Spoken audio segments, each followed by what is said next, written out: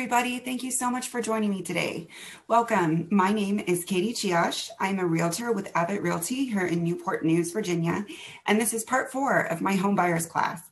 Last week, I promised we would discuss the underwriting process of your loan application to wrap up the pre-approval segment.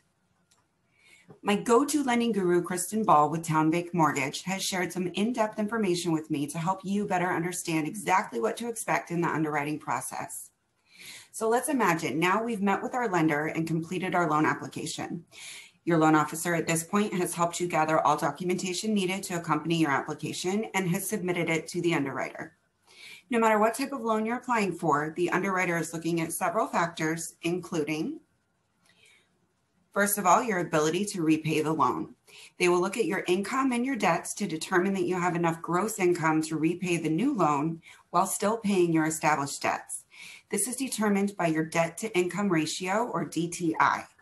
Each loan program will have a different DTI limit that will need to be met in order to qualify for the loan.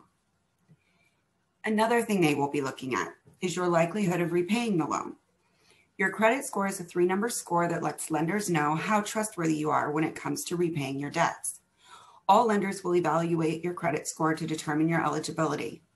In the eyes of a lender, a lower score means you're less likely to make payments on time or even pay back the loan at all.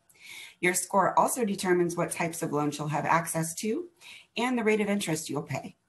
Those who have a great credit score are more likely to get a lower interest rate than those with a low credit score.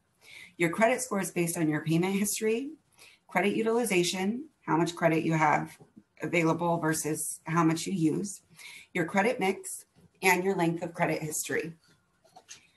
They're also going to look at the home's value. Your lender will send a third-party appraiser to the property to determine its value.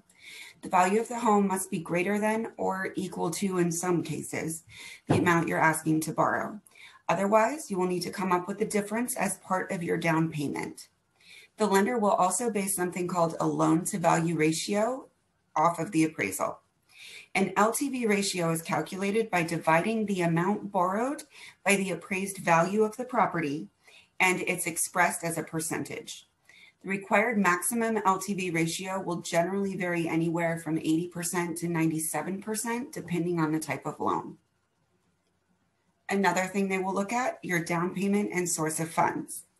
Your lender will want to review documentation such as your bank statements to ensure that you have funds available for down payment and any closing costs associated with your loan. Once the underwriter has considered all factors, you will either be approved or denied. If you're denied, consult with your loan officer for guidance on credit enhancement resources or financial management to remedy any reasons for denial. They have programs to offer and will be your best resource in getting your finances where you need them to qualify for the loan you want. Of course, if you have any questions or would like any guidance on how to leverage this information to improve your financial picture, reach out to either myself or Kristen Ball from Townbank Mortgage, or you can reach out to Randy Harsey from Movement Mortgage. These are all excellent resources, and they have everything that you need to get you on track. Once you have your pre-approval letter, if you haven't already met with me, do. You are now ready to take the next step and you're prepared to make an offer on the right house for you.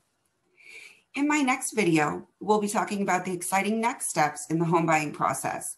Still to come later in the series, our deep dive into credit repair. Thank you so much for joining me. Reach out to me anytime via phone, text, email. I'm here as your resource and your guide on your path to reaching your real estate goals. For additional resources, visit my Facebook page at Katie Cichosz Realtor. I have free guides available for buyers, sellers, and millennials. I just posted my new 2021 spring guides the other day, so be sure to check it out. Also, check out the link to my blog on there. There's more videos, articles, infographics.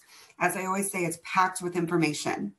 You can also email me, katie@abbitt.com, or visit my website, katie.abbittrealty.com, where you can register with me and begin your journey to home ownership.